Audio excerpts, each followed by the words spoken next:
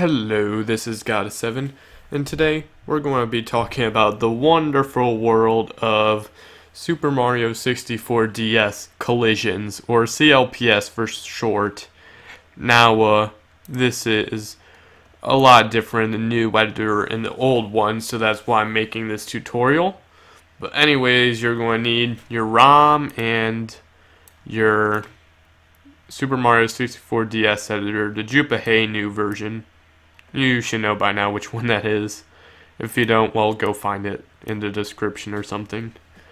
So, after I got my ROM here, I'm going to just take this random level, say Bomb Bomb Battlefield for simplicity, and I'm just going to replace it. And I'm going to show you something you may not have known. So I'm going to load an external model. Alright, now once your model is loaded, you're going to want to scale it as normal. So I'm not going to try too hard to scale this thing. In fact, it'd be better if I have it relatively small for this example, because I want to show all the CLPS stuff and want to move around normally, or might want to make it a bit smaller for simplicity. There we go. Just a bit more. Now obviously this is too small, but it doesn't really matter since I want it to kind of be small anyways. So I can demonstrate CLPS. So I'm going to take this game scale and put in the game scale here. Alright. You may not have noticed this thing here, in which if I actually go and locate it in documents, and if I go in version 3 area 1, you can see all the materials. So for now I'm just going to associate their own thing.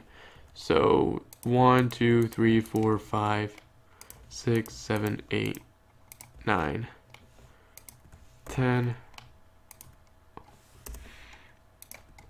11 12 13 14 15 16 17, 18, 19, 20. Now most likely you're not going to have that many CLPS, but after that you can just hit assign.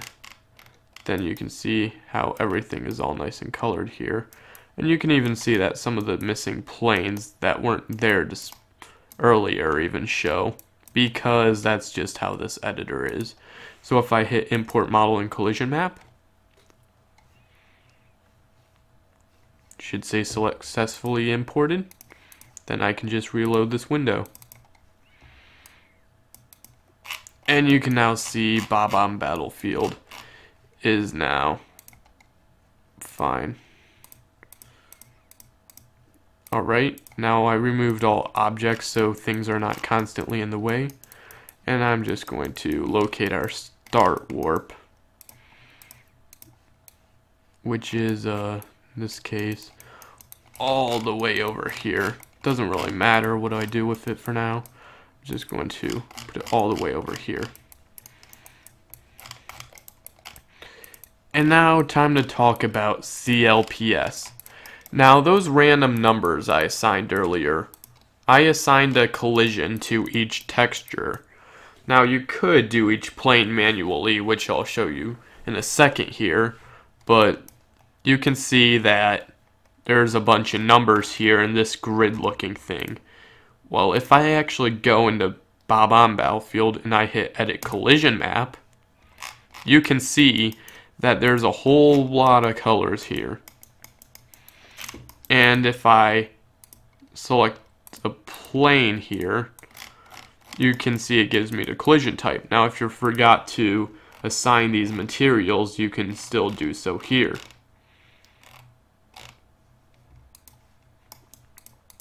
So once again, if I select that, you can see it gives me collision 12. So in CLPS, I go to collision 12, which in this case is the grass. Yep, it'd be the grass because grass is over here. So this would be editing the grass. Now, luckily it says grass already, but I want to make this behave normally almost. But what do these values here mean? All of these values here go for ID 12. Now, luckily there's a document that has most of these documented by Shugabush for simplicity. And of course Josh 65536 for this one thing here. But basically what you do is you go in each kind of thing here and you just pick and choose the values you want. So for texture we want grass or 2. Is it water? No, it's not. So we put 0. View ID? We don't want it to look from any view ID. So if you don't want any view ID, 63. Although if you want to hook it up with a view, you can hook it up there. And traction, which is 1 is unslippable, 2 is also 1. You can walk up really slow, so you can't. 1. And you basically, yeah, it's what it says. I just want I want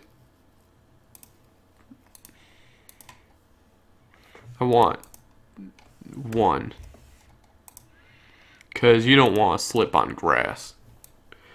And camera behavior. So let's look here. 8 is go behind player. And it's also used for your preference. And you can do anything. I might just have it be 11 for comedy purposes. Behavior. Now what does the behavior do? You can have it act like any of these.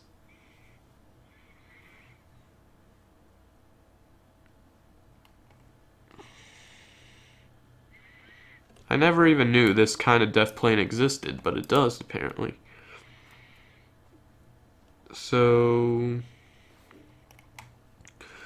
might just want to keep that at 0 if you don't want any behavior. And camera through, that doesn't really seem to say that here, but camera through has something to do with if the camera can go through the material or not. So it's rather going to be 0 or 1. Toxic says whether it's like a substance that's toxic, kind of like that toxic water in Hazy Maze Cave. These will always be 0, or most likely 0. Well, that one is most likely going to be 0, but these two will always be 0. Doesn't matter what you put there, doesn't matter. And now the wind path ID, if this is a value other than 255, then wind will follow a path, which I will try to demonstrate later. And yeah, so I also going to try and get the lava here to work. So that's ID 19. So likewise for ID 19, we're going to do the same thing. We're going to have